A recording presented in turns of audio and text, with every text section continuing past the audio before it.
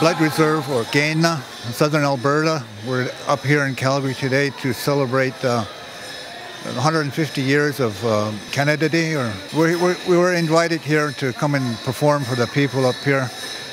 My family here, we're all powwow people. All my children back here have powwowed since they could walk or crawl. So we've been doing this for years and years and years. To be honest, 150 years we're not here to celebrate. We've been here for thousands of years. Our people, our ancestors, our grandfathers, our grandmothers. This is 150 years. The Canadian government has been here, but we've been here much longer than that.